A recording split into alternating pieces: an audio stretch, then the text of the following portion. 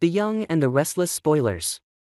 Daniel is nearing the end of his journey in Genoa City, and yes, it seems that his fate is sealed. He is about to die. Sharon must carry out her plan at any cost, even though her mind has been completely overtaken. She's not herself anymore, and no one seems capable of controlling her. Cameron has taken full control of Sharon's mind, and whatever he commands, she must obey without question.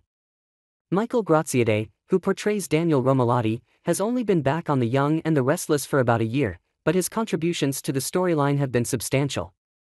Many fans have expressed their desire for him to stay, feeling that his character adds depth and richness to the current arc. Graziadei's return was a breath of fresh air for longtime viewers, reigniting a connection with the Romolotti family and providing emotional complexity to the drama between Daniel, Heather, and their rebellious daughter Lucy. Yet, despite the fans' attachment to Daniel, the decisions made by the show's writers often aim to refresh the cast, introducing new faces while sometimes eliminating old ones.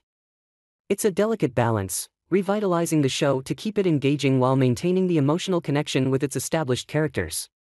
The writer's room must consider what is best for the overall narrative, and unfortunately, that can sometimes mean writing off beloved characters to make way for new developments. But this tactic isn't without its risks. When characters like Daniel are suddenly removed from the canvas, especially in a tragic or unanticipated way, fans can react strongly.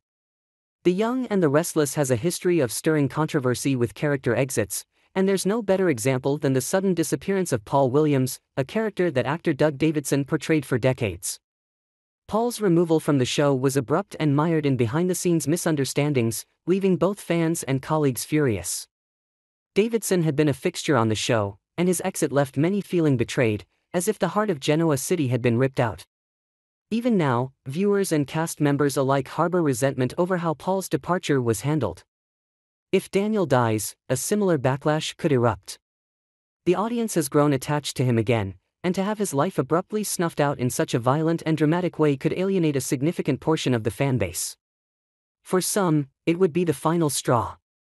Many longtime viewers have already expressed frustration with character turnover, and the loss of Daniel could be seen as a step too far. If fans feel that the show is no longer respecting the legacy of its key characters, they might stop watching altogether. However, Sharon's storyline has taken an incredibly dark turn, with her mental health spiraling out of control under Cameron's influence. Cameron, who is long dead, lives on in Sharon's mind, pushing her to the brink of committing unthinkable acts. Sharon, once a beloved and sympathetic character, has transformed into someone unrecognizable, teetering on the edge of insanity. Her obsession with Daniel, fueled by Cameron's manipulations, has turned her into a dangerous figure, one capable of murder. The audience knows that if Sharon follows through on her plan to kill Daniel, there will be no coming back for her character. But the question remains, will the writers allow Daniel's death to happen, and if so, how will they handle the fallout? Killing Daniel would create an immense emotional impact, not just on Sharon, but also on Heather and Lucy, as well as the broader Genoa City community. It would send shockwaves through the show, permanently altering the dynamics between many of its key players.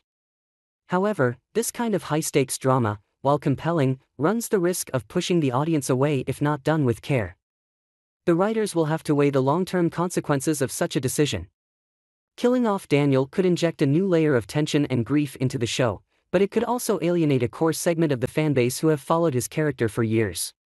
Fans of The Young and the Restless are known for their loyalty, but they are also fiercely protective of the characters they've invested in for decades. Removing Daniel might feel like a betrayal to them, a sign that the show is no longer interested in honoring its past. On the other hand, there's always the possibility that the writers are setting up a dramatic twist. Perhaps Sharon won't succeed in killing Daniel after all. Maybe the struggle between them will lead to Sharon's own downfall, her final moment of realization that Cameron's influence has driven her to madness. Or perhaps, at the last moment, someone will intervene, saving Daniel's life and forcing Sharon to confront the wreckage she has caused. But if Daniel does die, it will be a devastating blow, not only for his family on the show but also for the viewers.